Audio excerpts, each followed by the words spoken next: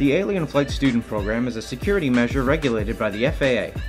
Anyone who seeks flight training in the United States is required to obtain TSA clearance before they train in an aircraft or flight training device. Non-US students holding an international passport must access the AFSP website for the student's initial private pilot, instrument, and multi-engine training.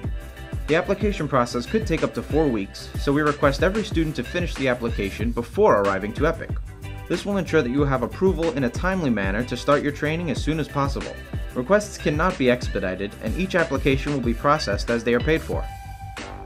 To apply, prospective students must create an AFSP account, submit their background information and documents, and submit their flight training request. When a training request has been submitted and paid for successfully, the student will receive an email with clear instructions on completing the application process. Email is the primary form of communication with AFSP. If you're having difficulty with the application process, contact Epic's Visa Arrival Coordinator for assistance. Here's a quick step-by-step guide for the application. Section 1 covers the applicant's name, their gender, height and weight, birthday and birth country, and their eye and hair color.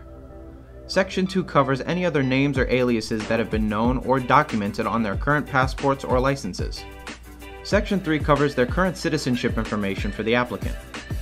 Section 4 requires that their current and expired passports are submitted, as well as any airman certificates, visas, or lawful permanent resident cards.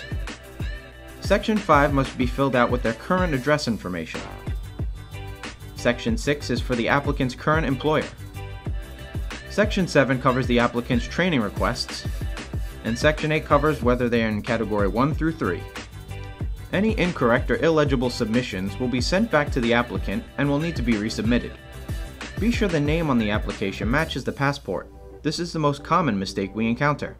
This will delay an applicant's training significantly if not completed in advance. Epic will not be able to begin training a student in an aircraft or a simulator until the application is paid for and approved.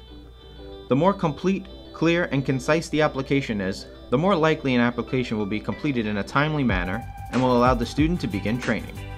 All the information provided can be found at flightschoolcandidates.gov for more information and for all contact information.